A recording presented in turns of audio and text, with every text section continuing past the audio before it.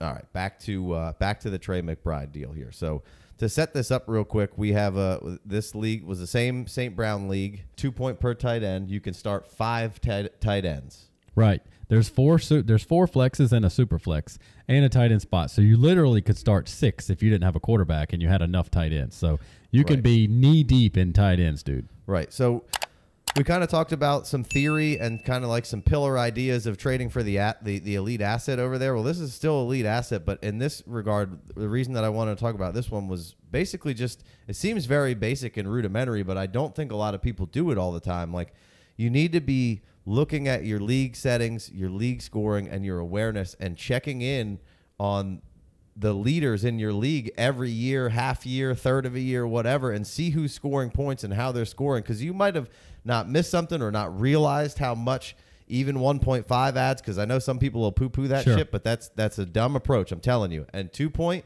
is even crazier. And the reason we've gone hot and heavy on tight ends is because we saw that right off the rip, and we saw that they weren't quite as valuable as they should. So we said, hey, we're gonna grab a couple of these. A, it keeps them out of other people's hands, and B, you you catch 5 balls. That's like catching 10. That's what 2 points mean. All right. So every good Dynasty podcast out there at some point has either had a guest on or taken the time to do like how to play Dynasty, and it even in a redraft setting, but like, what does it mean to look at your settings and look at your scoring?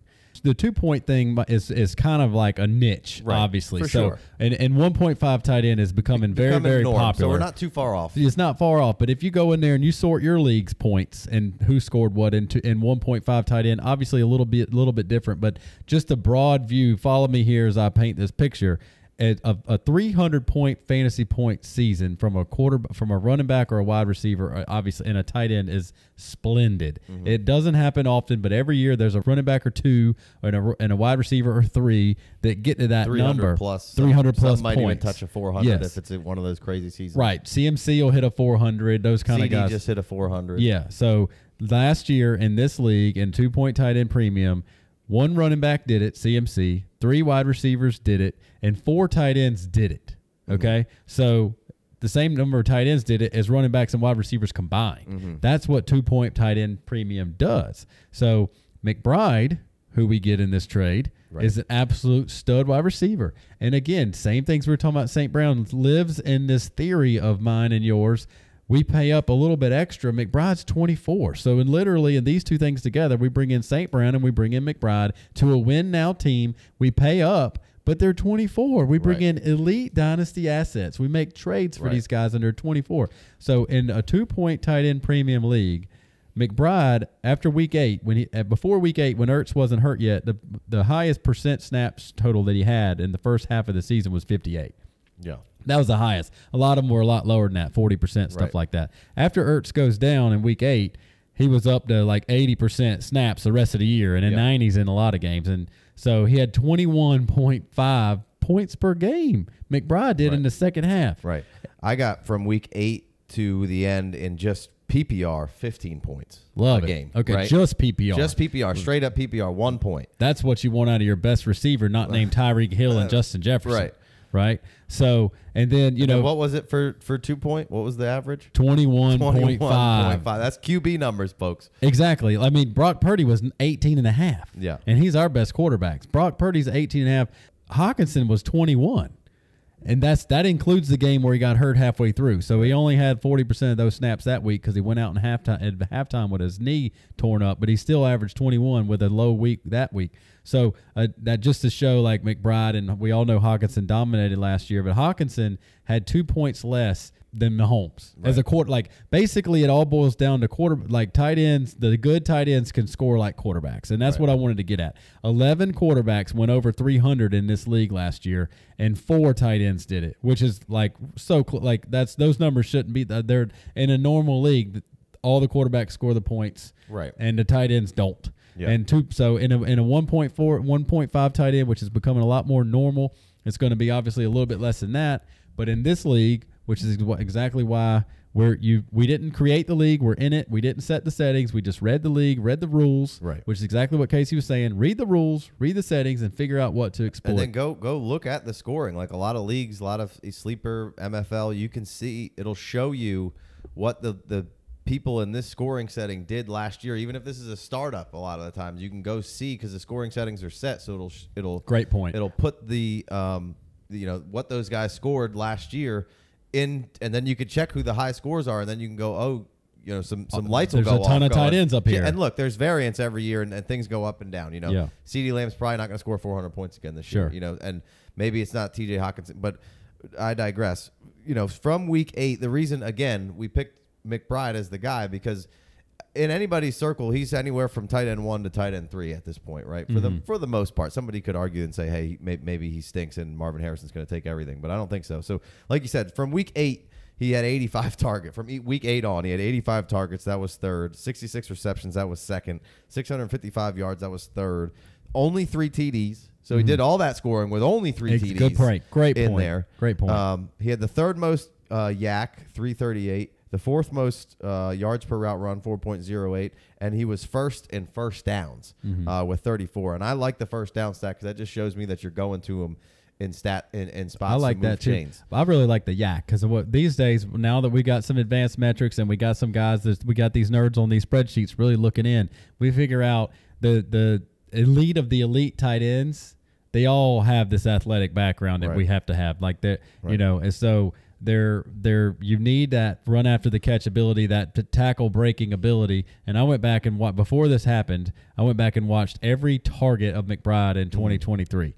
Not just catches. I wanted to see the targets. I wanted to see the good and the bad plays. And basically, and if you're, bringing some logic to this, you're like, okay, they didn't have Marvin Harrison Jr. yet. Sure. And he didn't have any good wide receivers that we know of. Right. We love the idea. They only had one of those. They only added Marv. Everybody else is the same. Right, exactly. They did add Zay. Take that back. Zay Jones. So, obviously, Ertz got hurt. McBride came on strong. Came on at about the same time that the quarterback comes back from his knee injury. But as the year goes on, when you're watching all these targets from McBride, obviously the first thing you see is just like he jumps off the page when he gets a target and he catches the ball and he turns upfield. Like he looks way more fluid and more athletic than Hawkinson. Right. He looks fluid. Well, and it's a guy who caught 90 balls in college. In 1 year. Right. Not total. Right. Like that's a good total for tight ends in college. Like that's 1 year. He was basically a receiver out there, but he's a big body. So towards the end of the year in these targets, you can see the defense is closing in. Right. And he's still crushing it, but like they don't have anybody else to take the defense away. So it's like Kyler Murray to who? McBride. Kyler Murray to who? McBride. And the defense is all around him. So like Marvin Harrison can help. Right. And so it's the McBride breakout. And it's cool because you could hear the play-by-play guys like at the beginning of the season. It's like, oh, there's McBride, McBride. Later on in the reel there, you're getting later, week 13, 14, 15. You're like, and that McBride continues his breakout. Look, and there's McBride again. He's a superstar on his team. Right. And, so you could see like the year unfold. You could hear it while you're watching this, 20-minute video of all his targets or whatever. Yeah, I didn't mean to disrespect Zay Jones' name. If you've been watching this podcast for a while, big Zay Jones fans. Shout out Matt Kelly. Love it. Say my name. Love it. But when all's zoomed back out, it's basically, I think Zay can catch some balls. I think Marvin's going to be a great pro, but McBride is the 2 on this offense, if not going to be the 1 in a lot. 1B. Who cares? 1B. In some of these games. And I think another part of this was the overlooked part of this is, hey, for the St. Brown side of things, and we're talking about these elite assets, the Lions went from being a player you didn't really want a whole lot of people on to like, Lions are super fucking interesting. Right. The Cardinals are potentially on that trajectory because the Cardinals were not a good team last year. But if you watch the Cardinals play, they gave you hell for that whole game, and then it usually just kind of fell apart at the end. They just weren't good enough to put together 4 quarters, right? Yeah, but Gannon took all sorts of shit, just like Campbell took all sorts of shit for saying pew pew pew, being a goofy dummy. Love it. But he's putting together a defense over there. He can coordinate. It was a major blow to Philly losing Gannon and Steichen, and both of those guys went and excelled their first year. Massive success. And now they've put together a staff. I like where it's going. I like what they're doing. I'm buying in on Cardinals down low. We only got to see a little bit of Kyler in this offense. They were 23rd in passing touchdowns, 19th in total scoring. I think those numbers can all go up for them kind of moving forward and what they're building on. They were 22nd in points per game. I think, like I said, I think all that kind of stuff, I think we're going to see a little push forward. Now, I think the division's going to stay pretty strong. But I think they're going to be very competitive in that division. I think they're going to go win a bunch of games that they probably shouldn't win this year. Well, they were winning some games early in the year last Right. year they shouldn't win. I took the season under on the win total, and they Right. got me good. Yeah, so we'll be interesting to see what I'm drawing a blank on the OC. I know he's a 35-year-old guy, was on the Browns and the Vikings. Hey guys, a quick reminder to head over to patreon.com/the FF Dynasty to sign up for a free membership to get access to the free Discord channel. Or hit your boys with the $5 holler and get access to extra shows, mock drafts, roster reviews, and also our 2024 rookie draft kit, complete with rookie rankings, ADP, and player pages, all for your pleasure.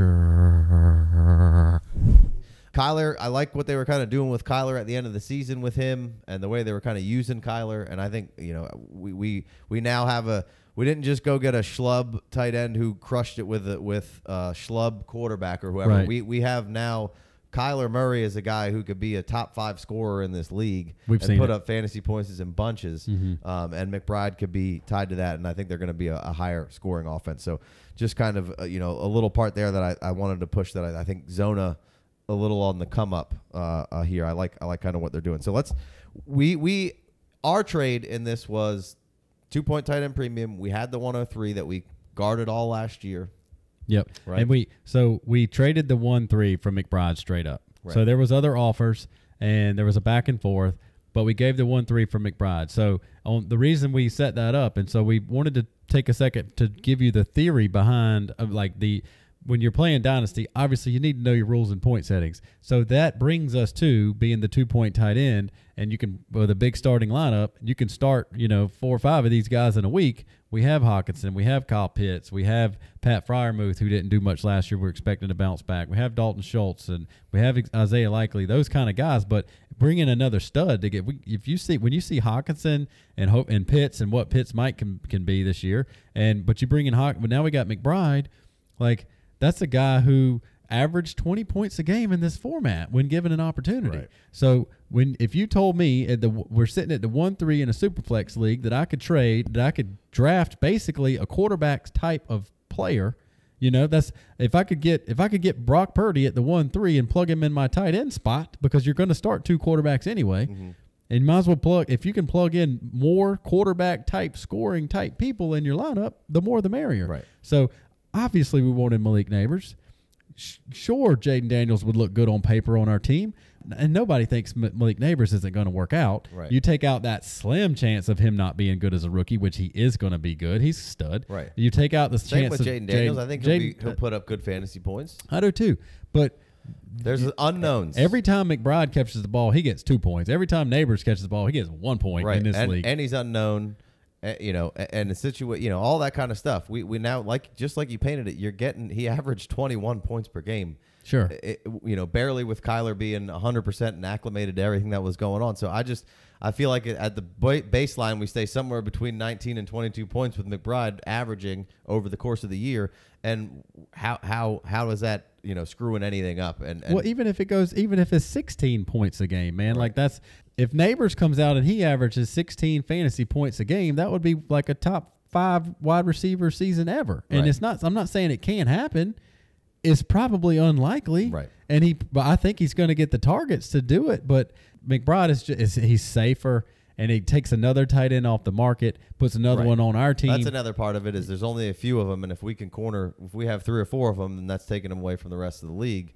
With that big 24. Point total, and he's 24. It's not like we went out and bought a 28-year-old Mark Andrews with it. And really, to us, the question really was: do we want Brock Bowers? Could we trade back a pick and pick up Brock Bowers, or take Brock Bowers at the 1-3, or take McBride? And of course, I love the mystery box of Bowers; it's awesome. But once again, the way I viewed this trade was basically Bowers maybe plus a little for McBride, and it was like, dude, I've already seen McBride do it. I'm good. I'm okay with missing the Bowers train and saying I'm going to take the known, 21 point average through 8 weeks Trey McBride in a situation that I kind of don't hate. I have taken every opportunity to say how I love everything about Bowers, and I'm not letting the Raiders draft pick of Bowers do anything to me.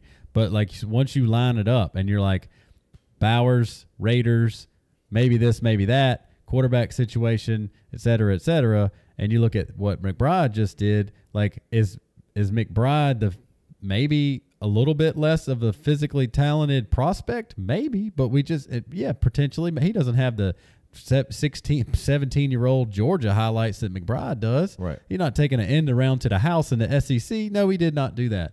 But he did just have like 80 catches in 8 games. You know, He like had whatever 66 and 85 targets. but all those second half of the season stats you just read was second and third place and second and third place and second and third place, you know. So he literally broke out to be a superstar. We all expect the Raiders to do something soon. But like, what if Brock Bowers Kyle Pittses us? Mm-hmm. And you know, and has a Desmond Ritter type season, Right? And let alone Or 2 of them, you know, 2 of them, yeah, because that's what Kyle While they're Pitts did to figuring it us, out, you know, right? So and that's that's staff change, a regime change. Now everything's reset, and you're like, God damn it, how long am I gonna have to wait for this? we don't have to do that with McBride, Right?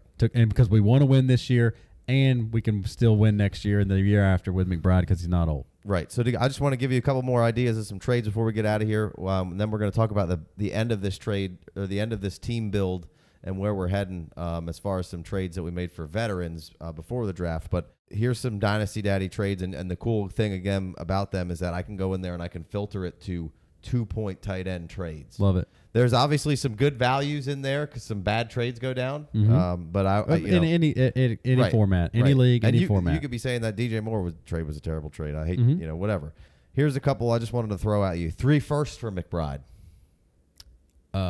2 firsts for McBride. These are 2 different trades that went down. Yeah, well, McBride for 2 firsts is easy. It's not even close. It's McBride. And out of context, again, if you told me that you're going to give me 3 random firsts for Justin Jefferson, because that's how you have to look at this. The way in 2-point tight end premium, McBride's scoring like Justin Jefferson.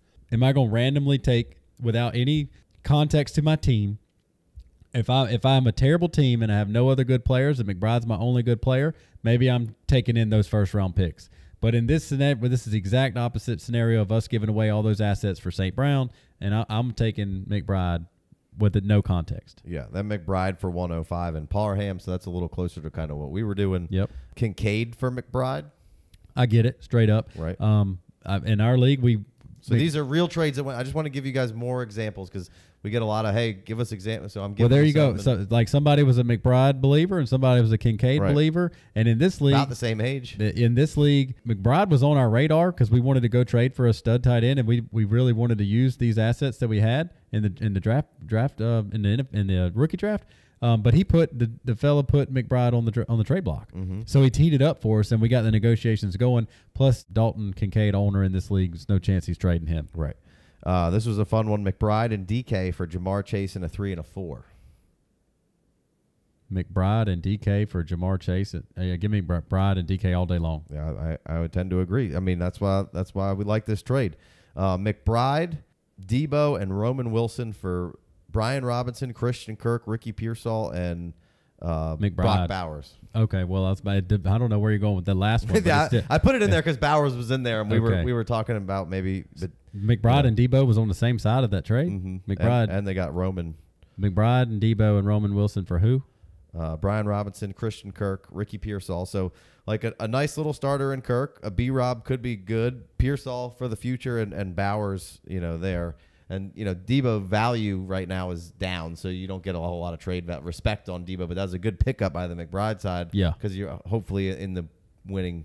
And Pearsall, everybody loves Pearsall right now. So you package up Pearsall and Bowers together. That's a fun trade. Yeah. I mean, Pearsall's, you're not most people aren't going to value under him a first. Bowers is probably at least a first because he's in that like top protected area. So it might take extra plus a first. So, I kind of get it there a little bit there. And then here's one more, and then we'll move on to the last part of this pod here.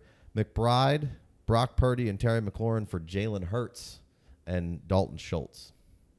So it went up for the big time QB there. Right. That's a good increase. I mean, I got to take Brock Purdy and McBride. I do. I love Hurts and I love that top end.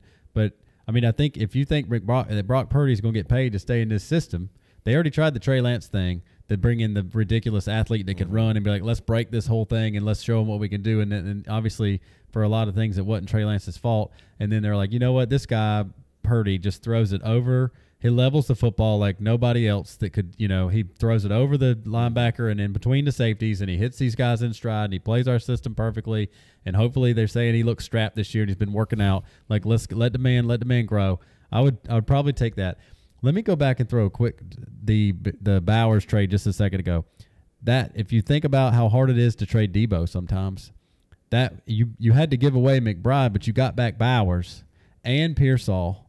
You're not if you can. Two teams probably passing in the night going opposite directions. Maybe right? If you kind of what that looks like a little bit. If you can mentally put yourself in the same, like if I can see Bowers becoming close to, if I'm a huge Bowers guy, and I know how powerful McBride is, but I can't get anything for Debo, and I just used him as a carrier. I just attached Debo to McBride and shipped him over here and got Bowers, who can be McBride hopefully. Mm-hmm. And then got back Pearsall plus, you know what I mean? Right. Christian Kirk some depth and Brian Robinson some depth. But like Pearsall, he's everybody's darling right now. Right. Good Lord, let one of those other receivers get traded off the Niners. Boy. You know what I mean? Yeah. Like there's your trade right there. It wasn't McBride for Bowers. Right. It was Debo and getting value for Debo. Right. So I mean, I like you know what I mean? Good comeback there. So to wrap this up, and we'll get to the last part here of exchanging some veterans, and we'll be brief with that to get out of here. But basically, the idea was we're ready to win. We're ready to push our chips in. Let's see how many top 25 scorers we can put on the team. That's what we're trying to do right now. So we went through and figured that out. Christian McCaffrey was one of those ones that we read that went over 300. He's on our team. Absolutely. We just added St. Brown. He's one of those guys. He's on our team. We have TJ Hawkinson. He's one of those guys, top 25 scorer. He's on our team. Bijan Robinson on our team. We think he can be one of those guys. The Falcons are talking that he can be one of those guys. Our quarterbacks are obviously in that range as well. So all of a sudden we have 5 to 6 guys, and then we have Nico and Tank Dell together as well. So we have a good pairing there. And then we have a hopeful of Kyle Pitts can be up there and be collecting receptions as well. So we have a little hopeful there. And then Freiermuth coming back. Potentially getting some volume as maybe being the Dalton number Schultz 2 there. Is very likely. But we have Brock Purdy and we have Deshaun Watson and we have Kirk Cousins, which in another dynasty strategy quick conversation is with 4 flexes and a super flex, and given the fact that it's 2 tight end points, so you got your tight ends score a lot more points, it washes out the value of the quarterbacks.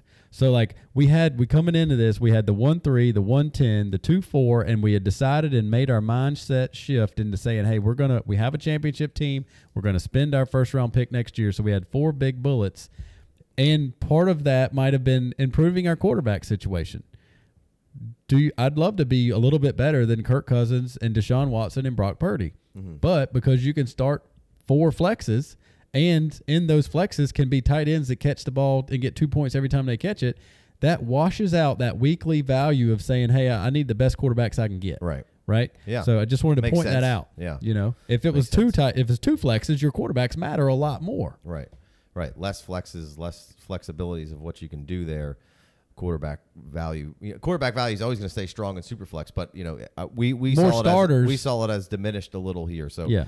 We reverse engineered this show for your pleasure, and now we're going to kind of talk about some veterans that we acquired because we were scoring elite points last year and just marred by injuries. So we were like, all right, well let's go. We're okay to go buy some veterans. We identified the rebuilders, who's going to let those guys go for a little cheaper, and then kind of the idea here is we weren't trying to spend any capital, and this was going down before the draft. Right? Yeah, so we're trying to add pieces to our roster that maybe nobody really wants, and what we're trying to give away is kind of the maybes, right? Right. We wanted to give away some young maybes, and like you said, add into a team that went to the playoffs last year. Hands down, we were one of the best teams in the league. We got killed by injuries. 2 out of our 3 quarterbacks was on IR. Hawkinson got hurt going into the playoffs, et cetera, et cetera. So we were crushed with injuries, and we wanted to bring in some depth. So we traded a lot of our young maybes. We traded. And I hate giving. We have all these guys for a reason because I like them. Oh yeah, and I hate giving away 3 of these wide receivers, but it is what it is. You know? Giving away these young players, having that capital. We didn't want to trade away our draft picks. This was 2 months before the draft. So this was in April. So this was 2 months before our rookie draft that just happened. So we give away Josh Downs, Demario Douglas, who's getting love from Sleeper right now. I love Demario Douglas. He's on every single one of my teams. Trey Palmer, that was before the Bucks made a draft pick of their another wide receiver. We gave away Christian Watson, who has all the upside in the world. All of it. Damian Pierce and A.J. Dillon, a couple of running backs that were just, sitting there kind of clogging us up for a minute. Take these guys and, we got to make that package look better that we're giving away. So what did we get? We gave away the 4 young wide receivers with tons of upside, but right now necessarily out, it's tough to put them in any lineup. Obviously, Christian Watson can get hot, and I hope he crushes. But Douglas could come out here and catch a bunch of balls. Downs could come out here and catch a bunch of balls. There's still a little bit of a mystery about what is going to happen with those guys, what their roles are going to be, and what their team is going to kind of, no doubt, how they're going to feature them. I love Downs. You take Downs and put him on the Texans in the Tank Dell role, he could be crushing, but he's not. He's stuck with Anthony Richardson, and I don't know. And we haven't seen enough, right? We don't know how much he can facilitate. We're moving away young question marks. We're bringing in some veteran depth because we still have a lot of draft capital to use later. This was 2 months ago. We bring in Christian Kirk for that wide receiver depth because we really only had Nico and Tank Dell. So we bring in Christian Kirk, and we bring in Alvin Kamara, and we bring in Derek Carr and Hunter Henry. So we literally bring in a starter at every position. Hunter Henry, you can clown on him if you want, but he has some really good numbers in 2-point tight end, and he's not old, and he just got paid by the Patriots, and they don't have any quality veteran wide receiver to demand the ball. You bring in Derek Carr, who again with 4 flexes and a super flex, your wide receiver, your team is going to be depleted by the time you get to the bottom of your lineup. There's no chance you're going to have a team good enough unless you're not playing with real, league mates to not need Derek Carr if your other quarterbacks get hurt. Right. So even if he's out there averaging 15 or 16 points a game in a start 11 lineup, you need that. So that was we had 2 quarterbacks on IR. So for us, we were looking give me a 4th one. Right. Give me somebody if all hell breaks loose and we're down to the our wits end at the end of the year, we'll have Derek Carr. So we got 4 quarterbacks now. So we brought in Carr. Hunter Henry is our 9th tight end, but in 2-point, he could definitely be a starter. And then we got Alvin Kamara and Christian Kirk, which are great depth pieces. And we got Gabe Davis as a wide receiver coming in, before it goes down. But we still have ifs and maybes on the bench, but we're not as many. We got rid of some, and we have guys. Like Christian Kirk is one of my favorites. That's why I traded for him. Because all he does is go out there and gets you 12 to 15 points. And, I think him and Trevor have a nice chemistry. And I think he might not be the quote-unquote wide receiver 1 for them, but he's going to lead them in pretty much every category if he stays healthy. If you look at Kirk's game log last year, the first 4 weeks before he gets hurt, it's not 12 points, dude. It's 16. Yeah, and he had a 0 to start off with. And then everybody was like, whoa, what's happening? And then all of a sudden it was like boom, boom, boom, boom, 4 weeks in a row at 16 points type kind of guy. I think just it's consistency with Kirk, and he's not super old, right? Okay, yep, so exactly. We're still kind of middle of the road age with him. Now Kamara's old, but Kamara we bought because it was like, hey, let's get him, and if he gets us 17 points a game, 16 points a game, ridiculous, we're good. If he gets us 12 points a game, it's still better than any running back we had on the bench. So and he's old, but he could crush again this year. And Carr's not young, but he's not falling off the face of the earth anytime soon. Right, and I just want to put Hunter Henry in perspective real quick. And you may say, well, what Hunter Henry? And we got him as a throw-in essentially. But Hunter Henry scored 21 points, 22 points, 5, 13.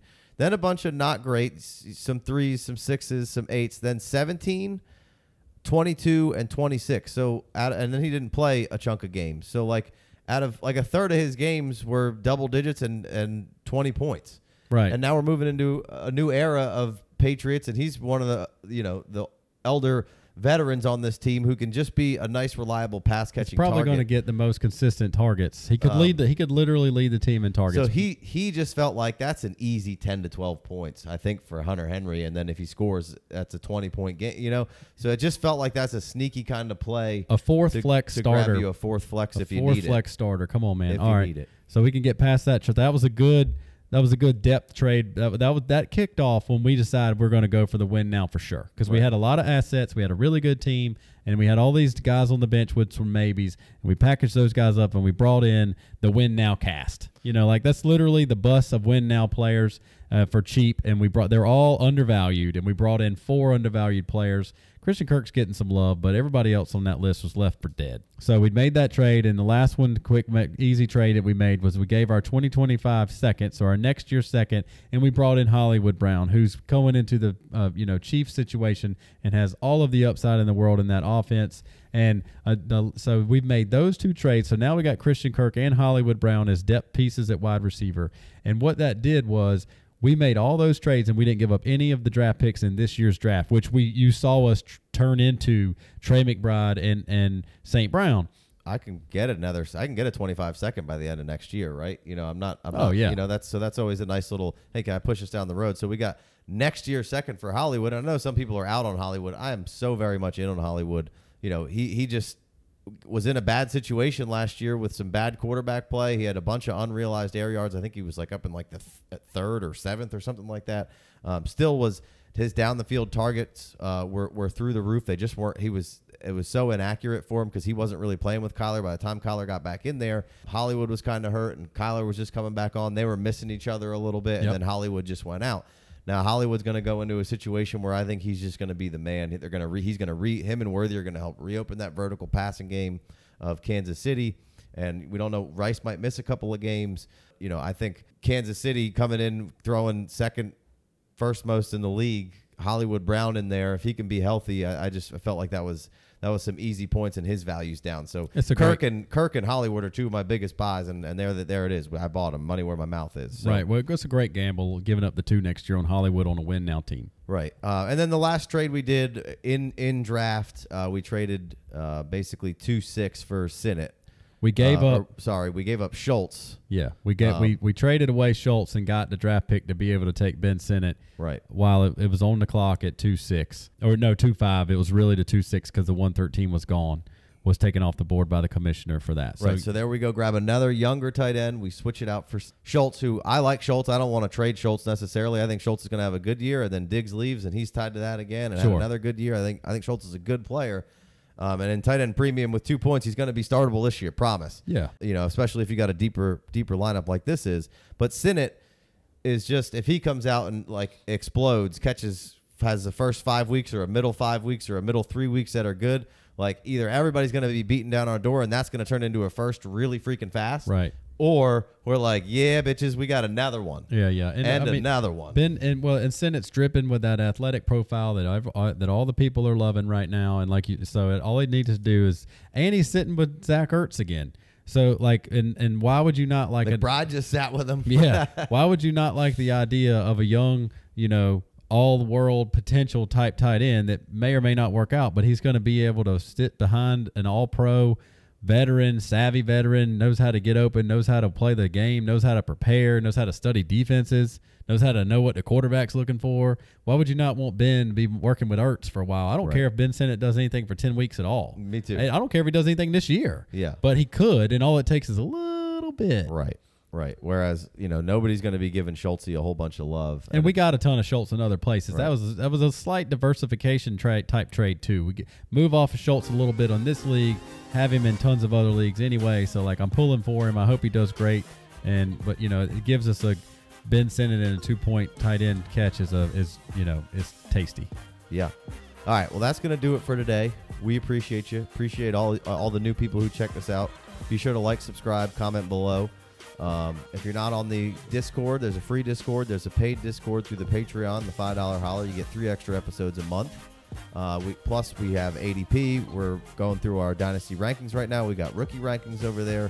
Jay Wayne has built a nice little draft kit for the rookies with all sorts of great stats that you have access to over there. So a lot of fun stuff over there. We're doing roster reviews when we can. We're about to jump into the Dynasty Daddy roster reviews, and those are going to be roster reviews on steroids. Those are going to be a lot of fun. About to introduce a $10 tier here pretty soon for your pleasure, but lots and lots of extra stuff. We got plenty of mock drafts. We got our own ADP over there. We're always mocking.